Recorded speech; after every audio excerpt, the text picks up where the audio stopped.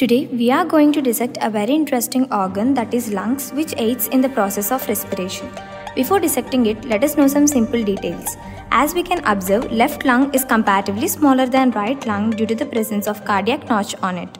This movement of air into the lungs causing its expansion is known as inspiration, and this movement of air outside the lungs causing its contraction is known as expiration.